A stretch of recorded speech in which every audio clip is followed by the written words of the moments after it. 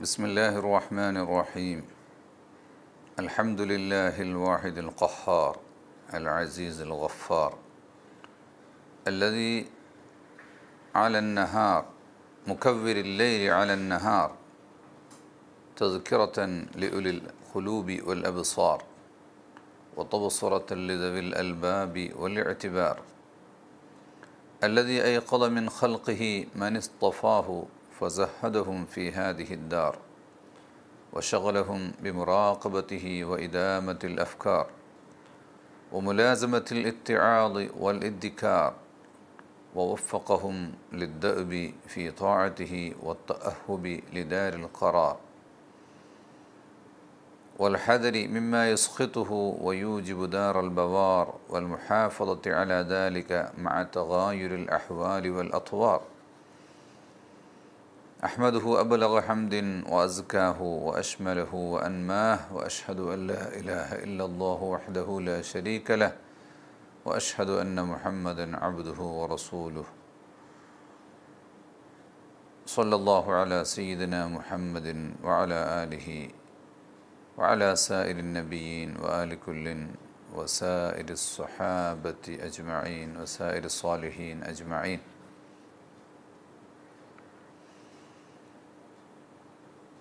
അല്ലാഹു സുബ്ഹാനഹു വ തആല മനുഷ്യന് നൽകിയിട്ടുള്ള അനുഗ്രഹങ്ങൾ എത്ര വലുതാണ്.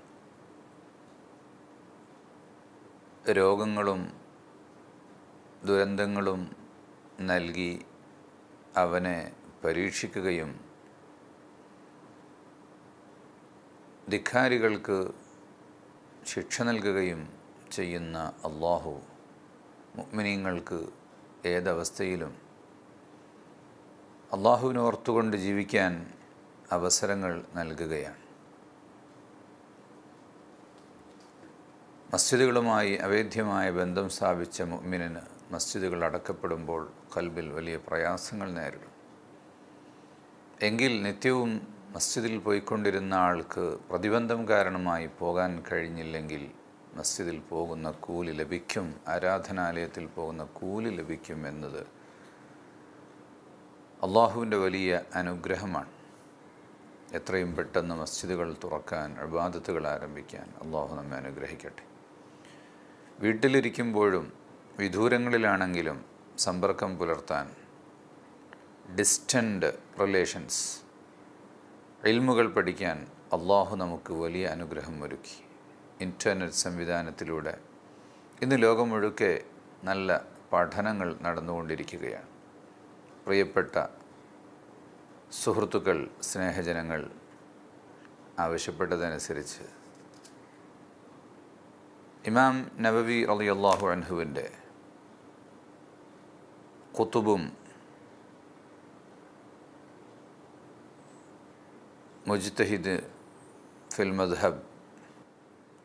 മദ്ഹബിലെ മുജ്തഹിദും ആയ ഇമാം അബൂ സക്കരിയ മുഹയ്യിദ്ദീൻ ഷറഫുൻ നവവി റളിയല്ലാഹു അൻഹുവിൻ്റെ അതിപ്രശസ്തമായ റിയാദുസ് സ്വാലിഹീൻ, സജ്ജനങ്ങളുടെ പൂവനം എന്ന് പറയുന്ന ഗ്രന്ഥത്തിൽ നിന്ന് ഇൻഷാ അല്ലാഹ് ബറക്കത്തിന് വേണ്ടി നമുക്ക് അല്പഭാഗം വായിക്കാൻ, മനസ്സിലാക്കാനും ശ്രമിക്കാം. അല്ലാഹു തൗഫീഖ് ചെയ്യട്ടെ. ഇതിലേറ്റവും ആദ്യമായി കൊടുത്തിട്ടുള്ള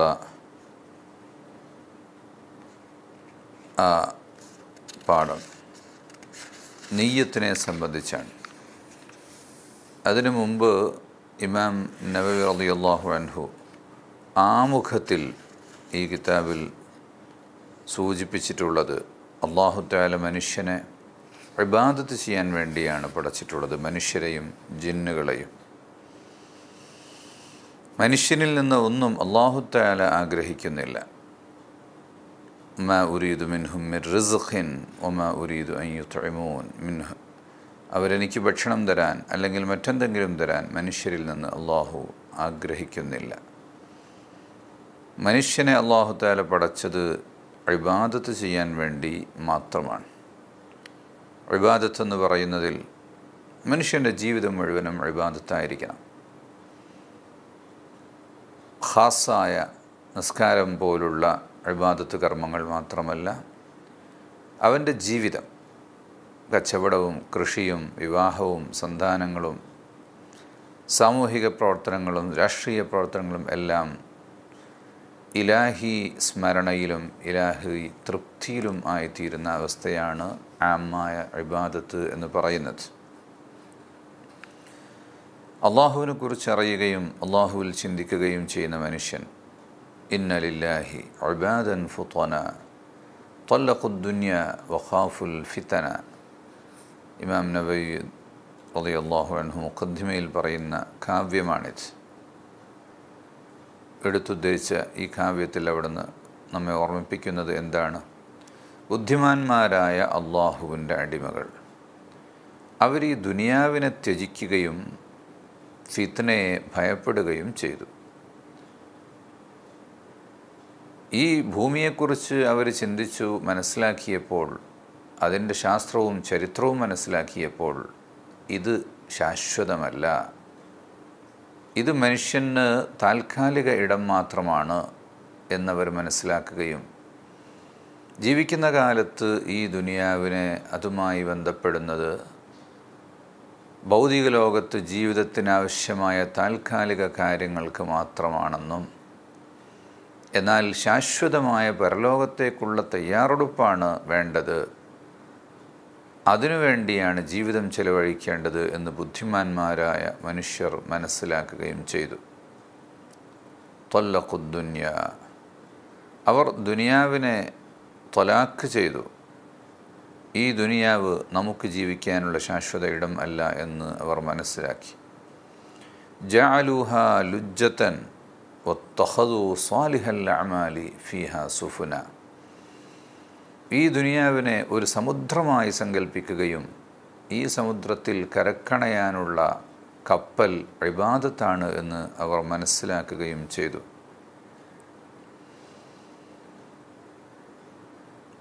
നാം ആ വഴിയിൽ പോകണം.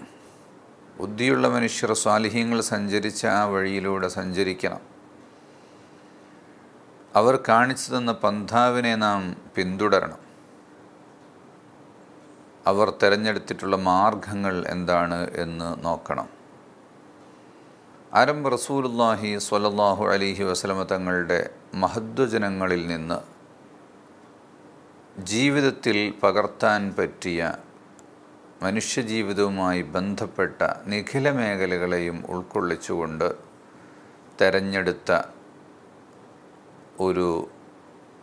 തെരഞ്ഞെടുത്ത് സമാഹരിച്ച ഒരു ഗ്രന്ഥമാണല്ലോ റിയാദുസ് സ്വാലിഹീൻ. ഇമാം നബവി തങ്ങൾ ഉണർത്തുന്നത് ഈ ഇൽമി പ്രചരണം, ഇൽമുമായി ബന്ധപ്പെട്ട ഒരു സഹായം, ഇത് സ്വർഗം കിട്ടാനുള്ള കാരണമാണ്. വതആവനു അലൽ ബിർരി വത്തഖ്വ, നന്മ ചെയ്യാനും തഖ്വ ചെയ്യാനും വേണ്ടി പരസ്പരം നിങ്ങൾ സഹായിക്കുക. എന്തെങ്കിലും ഇൽമു പറയുന്നത്, പറഞ്ഞു കൊടുക്കുന്നത് വലിയ അമലാണ്. വല്ലാഹു ഫി ഔനിൽ അബ്ദി മാ കാനൽ അബ്ദു ഫി ഔനി അഖീഹി. ഒരു സഹോദരനെ സഹായിക്കുമ്പോൾ അള്ളാഹു അവനെ സഹായിക്കും. ആ സഹായം, ഏറ്റവും വലിയ സഹായം ഇൽമിൻ്റെ സഹായമാണ്. വമൻ ദല്ല അലാ ഖൈരിൻ ഫലഹു മിസ്ലു അജ്രി ഫാഇലിഹി. ഒരു നല്ല കാര്യം അറിയിച്ചു കൊടുത്താൽ അത് ഉണ്ടാക്കിക്കൊടുത്ത ഒരു കൂലി തന്നെ ദല്ലാലിന്, ഗൈഡിന് ലഭിക്കും എന്ന് റസൂലുള്ളാഹി സ്വല്ലല്ലാഹു അലൈഹി വസല്ലം തങ്ങൾ പഠിപ്പിച്ചിട്ടുണ്ട്. ഒരു നന്മയിലേക്കൊരാൾ ക്ഷണിച്ചാൽ അത് കേട്ട് പ്രവർത്തിക്കുന്ന ആളുകളുടെ മുഴുവനും കൂലിയിൽ നിന്നൊരു വിഹിതം, അവരുടെ കൂലിയിൽ നിന്ന് ഒന്നും കുറയാതെ അല്ലാഹു തആല മാർഗം കാണിച്ചു കൊടുത്ത ആൾക്ക് നൽകുന്നതാണ് എന്ന് പഠിപ്പിച്ചിട്ടുണ്ട്. ആ അടിസ്ഥാനത്തിലാണ് ഞാൻ ഈ കൊച്ചു ഗ്രന്ഥം, ഒരു കൺസൈസ് ഹദീസുകളെ ഒരുമിച്ച് കൂട്ടിക്കൊണ്ടുള്ള ഗ്രന്ഥം രചിച്ചിട്ടുള്ളത്. അതുകൊണ്ട് ഞാനിതിൽ പറഞ്ഞിട്ടുള്ളതെല്ലാം വളരെ വ്യക്തമായ ഹദീസുകളും വിശുദ്ധ ഖുർആനിൽ നിന്നുള്ള ആയാത്തുകളും വളരെ സ്വഹീഹായ ചരിത്ര സംഭവങ്ങളും മാത്രമാണ് ഏത് ഒരു മനുഷ്യൻ്റെയും കൂടെ എപ്പോഴും ഉണ്ടാകേണ്ട ഒരു ഗ്രന്ഥമാണ് റിയാദുസ് സ്വാലിഹീൻ. അറബിയിൽ തന്നെ പഠിക്കുമ്പോഴേ അതിൻ്റെ പൂർണ്ണ അർത്ഥം നമുക്ക് ഉൾക്കൊള്ളാൻ കഴിയുകയുള്ളൂ. എങ്കിലും മലയാളത്തിലുള്ള ഗ്രന്ഥങ്ങൾ സൂക്ഷ്മതയോടുകൂടി കൈകാര്യം ചെയ്താൽ അത് ഒരു പരിധിവരെ ഉപകാരപ്പെടും എന്നുകൂടി സാന്ദർഭികമായി ഞാൻ ഉണർത്തുകയാണ്. ബിസ്മില്ലാഹിർ റഹ്മാനിർ റഹീം. അപ്പോൾ ഇതിൽ ആദ്യത്തെ പാഠം ബാബുൽ ഇഖ്ലാസി വ ഇഹ്ളാരിൻ നിയ്യത്തി ഫി ജമീഇൽ അഅമാലി വൽ അഖ്വാലിൽ ബാരിസത്തി വൽ ഖഫിയ്യത്തി. ഇഖ്ലാസിൻ്റെ പ്രാധാന്യമാണ്. നിയ്യത്ത് ഹാദറാക്കുക അഥവാ മനസ്സാന്നിധ്യത്തോടുകൂടി ഉദ്ദേശ്യശുദ്ധിയോടുകൂടിയും ആ ഉദ്ദേശ്യം മനസ്സിൽ ഹാദറാക്കിക്കൊണ്ടും വേണം ഏതൊരു കാര്യം ചെയ്യുമ്പോഴും. ബാഹ്യമായതും രഹസ്യമായതും ആയ എല്ലാ പ്രവർത്തനങ്ങളിലും ഒരു നല്ല നിയ്യത്തുണ്ടാകണം. ആ നിയ്യത്ത് എന്തിനാണിത് ചെയ്യുന്നത് എന്നറിഞ്ഞുകൊണ്ട് മനസ്സിലാക്കിക്കൊണ്ട് അത് ബോധ്യപ്പെട്ടുകൊണ്ട് പ്രവർത്തിക്കണം. അള്ളാഹുവിന് വേണ്ടി മാത്രമാകണം ഏത് കാര്യവും ചെയ്യുന്നത്. ആദ്യം തന്നെ ഈ ഹദീസ് ഉദ്ധരിക്കാൻ കാരണം ഇത് ബുഖാരിയിലും നിരവധി ഗ്രന്ഥങ്ങളിൽ ആദ്യമായി ഉദ്ധരിക്കുന്നത് ഈ ഹദീസ് തന്നെയാണ്.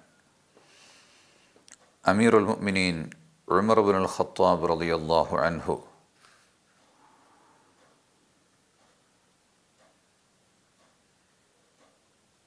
അവിടുത്തെ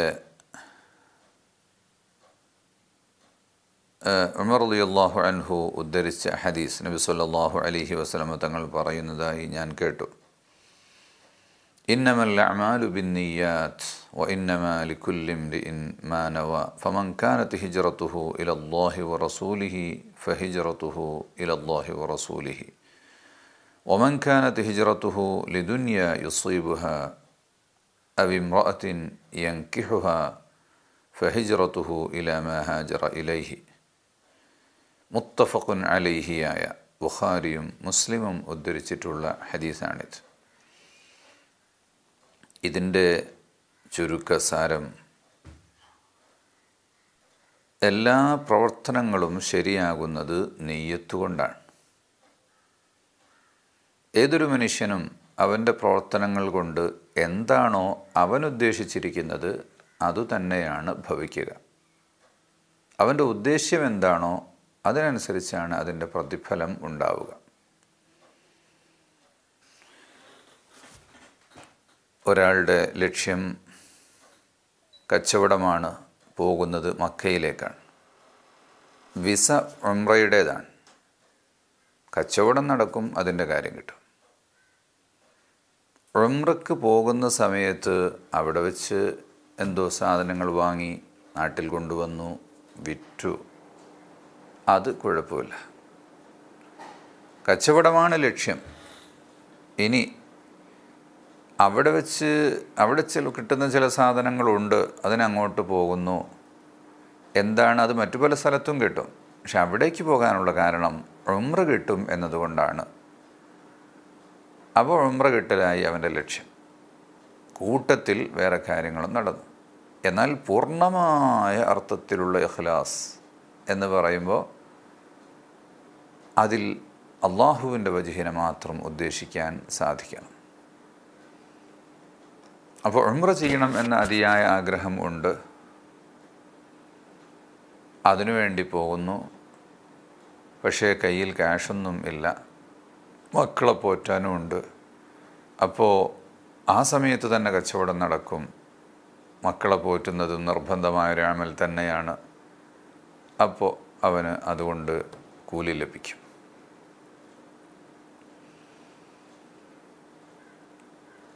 فتصوير أوقات المباح بنية മസ്ഹൂബത്തൻ ഫിൽ ഖൈരി ഫസ്ഹുബിൽ തില. മഖ്ദൂം തങ്ങൾ ഈ ആശയത്തെ നമ്മെ പഠിപ്പിച്ചു. ഏതൊരു പ്രവർത്തനത്തെയും നിയ്യത്തുകൊണ്ട് സുന്നത്തായ അമലായും ഫർദായ അമലായും മാറ്റി തീർക്കാൻ സാധിക്കും. കുളിക്കുന്ന ഒരു മനുഷ്യൻ, കുളി എന്ന് പറഞ്ഞാൽ ശരീരത്തിൽ വെള്ളമൊഴിക്കുക, ശരീരമാസകലം വെള്ളം ഒഴുക്കുക, ത്വഹൂറായ വെള്ളം. അതെന്തിനു വേണ്ടിയാണ് ഒഴുക്കുന്നത്? ചൂടുണ്ട്, തണുക്കാൻ വേണ്ടിയാണ്. അതിന് കുളി എന്ന് പറയും. എന്തിനാണ് കുളിക്കുന്നത്? മസ്ജിദിൽ പോകാൻ വേണ്ടി കുളിക്കുകയാണ്, ജുമുഅക്ക് പോകാൻ വേണ്ടി കുളിക്കുകയാണ്, അല്ലെങ്കിൽ ജുമുഅ ദിവസത്തെ സുന്നത്തായ കുളിക്കുകയാണ്. കർമ്മം ഒന്ന് തന്നെയാണ്, പക്ഷേ ഈ സുന്നത്തിന് പ്രത്യേകമായ കൂലി ലഭിക്കും. ജനാബത്തുണ്ടായതിന് ശേഷമാണ് കുളിക്കുന്നത് ആ നിയ്യത്തോടുകൂടി എങ്കിൽ ഒരേ കർമ്മം തന്നെയാണ്, പ്രതിഫലം 70 ഇരട്ടിയോ അതിൽ കൂടുതലോ ആവാം. അപ്പോൾ ഒരു ബക്കറ്റിൽ വെള്ളമെടുത്ത് ശരീരത്തിൽ ഒഴിക്കുക എന്ന് പറയുന്ന ഒരു പ്രവർത്തനം ചെയ്യുമ്പോൾ ഒരാൾക്ക് പ്രത്യേകിച്ച് കൂലിയൊന്നും കിട്ടുന്നില്ല, തണുപ്പ് മാത്രം കിട്ടുന്നു. മറ്റൊരാൾക്ക് കൂലി ലഭിക്കുന്നു, വേറെ ഒരാൾക്ക് 70 ഇരട്ടി കൂലി ലഭിക്കുന്നു. എങ്ങനെയാണ് ഈ കർമ്മം അതിൻ്റെ കൂലി മാറിയത്? അത് നിയ്യത്ത് കൊണ്ടാണ്. അബുൽ ഹസൻ ഷാദുലി റളിയല്ലാഹു അൻഹു ഓർമ്മിപ്പിച്ചു, ഈമാൻ ശക്തി ആകലോടുകൂടി കുറഞ്ഞ അമൽ ചെയ്യുന്നതും ഈമാനിൽ നുഖ്സാനുള്ളതോടുകൂടി ധാരാളം അമൽ ചെയ്യുന്നതും തമ്മിൽ വളരെ വ്യത്യാസം ഉണ്ട്. നാഖസായ ഈമാനോടുകൂടി ധാരാളം അമൽ ചെയ്യുന്നതിനേക്കാൾ എത്രയോ വലുതാണ് ശക്തമായ ഈമാനോടുകൂടി കുറഞ്ഞ അമൽ ചെയ്യുന്നത്. ഈമാൻ, അള്ളാഹുവിലുള്ള ഈമാൻ, അതാണ് ഇഖ്ലാസ് എന്ന് പറയുന്നത്. അള്ളാഹുവിലുള്ള ഈമാൻ്റെ ഭാഗമാണ്, അള്ളാഹുവിന് വേണ്ടി മാത്രമാണ് ഈ കാര്യം ചെയ്യുന്നത് എന്ന തീരുമാനം. ഇഹ്സാൻ എന്ന് പറയുന്ന ഒരു കാര്യത്തെ റസൂലുള്ളാഹി സ്വല്ലല്ലാഹു അലൈഹി വസല്ലം തങ്ങൾ ഉമ്മത്തിന് പഠിപ്പിച്ചു കൊടുക്കുന്നത് ജിബ്രീൽ അലൈഹിസ്സലാം വന്നുകൊണ്ട് ഒരു ഇൻട്രാക്റ്റീവ് മെത്തേഡിലാണ് അത് പഠിപ്പിച്ചത്. അപ്പോൾ അന്ന് ജിബ്രീൽ അലൈഹിസ്സലാം ചോദിച്ചു, മൽ ഇഹ്സാൻ, എന്താണ് സച്ചരിത പാത,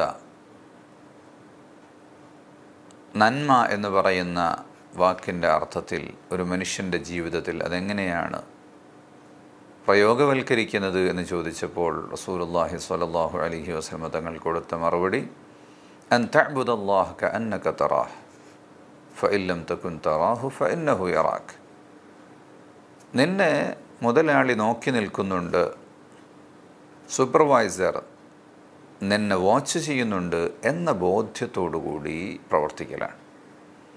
അപ്പം എനിക്കൊരു മെൻറ്ററുണ്ട്, ഒരു ഗുരുവുണ്ട്, ഒരു നോട്ടക്കാരനുണ്ട് എന്ന ഒരു സ്ഥിതി വേണം. അത്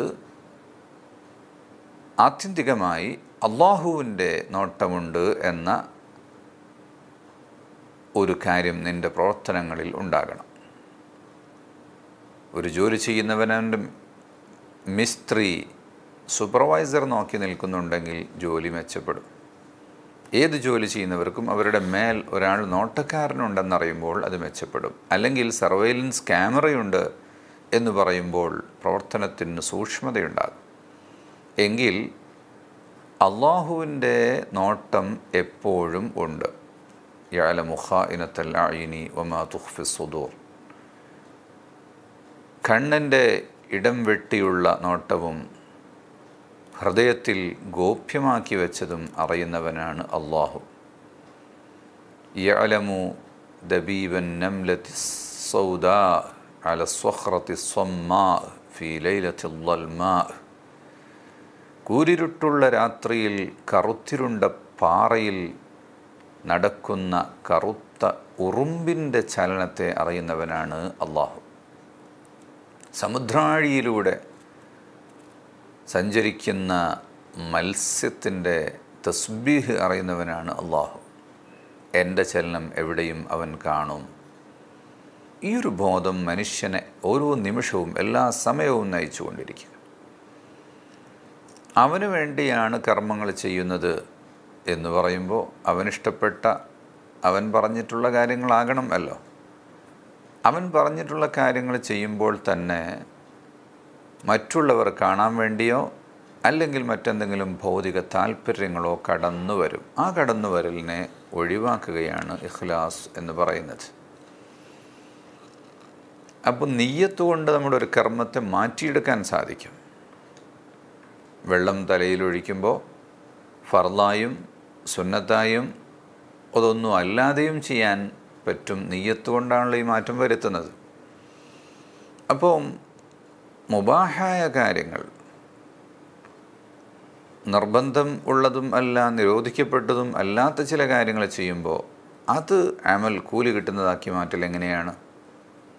ഭക്ഷണം കഴിക്കുന്നത് വിശപ്പ് മാറാനാണ്. നിസ്കരിക്കാൻ കഴിവുണ്ടാകണം, ഇബാദത്ത് ചെയ്യാൻ വേണ്ടിയാണ് എന്ന നിയ്യത്തോടുകൂടി കഴിക്കുന്നു എങ്കിൽ അത് പുണ്യമായി മാറുന്നു. അപ്പോൾ ഭക്ഷണം കഴിക്കുന്നത്, വെള്ളം കുടിക്കുന്നത്, അങ്ങനെ എല്ലാം നല്ല സന്താനം ലഭിക്കണം എന്ന ഉദ്ദേശത്തോടു കൂടി നിക്കാഹ് ചെയ്യുന്നു. ചാരിത്രം സൂക്ഷിക്കണം എന്ന നിയ്യത്തോടു കൂടി നിക്കാഹ് ചെയ്യുന്നു. അതിൽ ഓരോ സമയത്തുമുള്ള ബന്ധങ്ങൾ അത് നല്ല കുഞ്ഞ് ലഭിക്കണം എന്ന നിയ്യത്തോടു കൂടി ആകുന്നു. അതിലവന് കൂലി ലഭിക്കുന്നു. ഇനി കുഞ്ഞ് ജനിക്കുകയില്ല എന്ന് ഉറപ്പുള്ള, സാധാരണഗതിയിൽ ഉള്ള കാരണങ്ങൾ കൊണ്ട് ഇനി മക്കളുണ്ടാവുകയില്ല എന്നുറപ്പുള്ള ഒരു ഘട്ടത്തിലാണെങ്കിലും സ്ത്രീ പുരുഷ ശാരീരിക ബന്ധങ്ങളിൽ തൻ്റെ പൈശാചിക വികാരങ്ങളെ മാറ്റി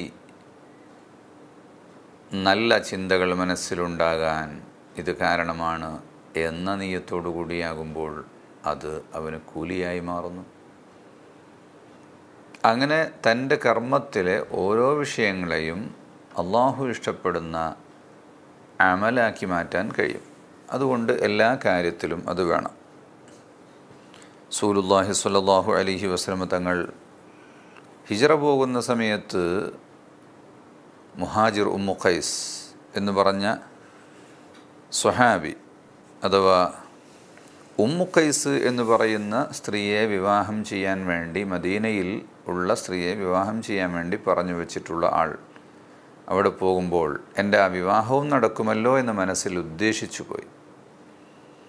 അദൃശ്യമായി കാര്യങ്ങൾ അറിയാൻ കഴിവുള്ള റസൂലുള്ളാഹി സ്വല്ലല്ലാഹു അലൈഹി വസല്ലം തങ്ങൾ അത് മനസ്സിലാക്കി ആ മനുഷ്യനെ ക്ലിയർ ചെയ്യലും ഈ സന്ദേശം എല്ലാവർക്കും കൊടുക്കലുമായിരുന്നു ഈ ഹദീസ് കൊണ്ടുള്ള ഉദ്ദേശം. അതുകൊണ്ടാണ് ഒരാളുടെ ലക്ഷ്യം അള്ളാഹുവിലേക്ക് ഹിജ്റ പോവുകയാണ് എങ്കിൽ അവൻ അള്ളാഹുവിലേക്ക് ഹിജ്റയാണ്, റസൂലിലേക്ക് ഹിജ്റയാണ്. ഒരാളുടെ ലക്ഷ്യം വിവാഹം ചെയ്യലാണ് എങ്കിൽ അവനത് നടക്കും എന്ന് പറഞ്ഞു. അദ്ദേഹത്തിന് കാര്യം മനസ്സിലായി, മറ്റുള്ളവർക്ക് പൊതുവായ ഒരു സന്ദേശവും പിടികിട്ടി. അപ്പോൾ ഒരു പൊതുസമൂഹത്തിൽ വെച്ച് ഉപദേശം ചെയ്യുമ്പോൾ വ്യക്തിയെ സൂചിപ്പിക്കാതെ അദ്ദേഹത്തിന് കാര്യം മനസ്സിലാക്കി കൊടുക്കുകയും മറ്റുള്ളവർക്കിടയിൽ അദ്ദേഹത്തിന് യാതൊരു മാനസിക ക്ഷീണവും വരുത്താതിരിക്കുകയും ചെയ്യുക എന്ന ഒരു ടീച്ചിങ് മെത്തഡോളജി കൂടി നബി സല്ലല്ലാഹു അലൈഹി വസല്ലം തങ്ങൾ ഇതിലൂടെ പഠിപ്പിക്കുന്നുണ്ട്. ഒരു സംഭവം ഇവിടെ റസൂലുള്ളാഹി സ്വല്ലല്ലാഹു അലൈഹി വസല്ലം തങ്ങൾ പറയുന്നതായി ഉമ്മുൽ മുഅ്മിനീൻ ആയിഷ റളിയല്ലാഹു അൻഹ ഉദ്ധരിക്കുന്ന ഹദീസിൽ കാണാം. റസൂലുള്ളാഹി സ്വല്ലല്ലാഹു അലൈഹി വസല്ലം തങ്ങൾ പറഞ്ഞു, യഗ്സു ജയ്ഷുനിൽ കഅബത ഫഇദാ കാനൂ ബിബൈദാഅ മിനൽ അർളി യുഖ്സഫു ബിഅവ്വലിഹിം വആഖിരിഹിം. ഒരു സൈന്യം കഅബയോട് യുദ്ധം ചെയ്യാൻ വേണ്ടി, കഅബ പൊളിക്കാൻ വേണ്ടി വരും. അവർ ബൈദാ എന്ന് പറയുന്ന പ്രദേശത്ത് എത്തിയാൽ അവരെ മുഴുവനും ഭൂമി പിടിച്ചു വിഴുങ്ങും. ഭൂകമ്പം, ചലനമോ മറ്റോ ഉണ്ടായിട്ട് ഭൂമി അവരെ പിടിച്ചു വിഴുങ്ങും.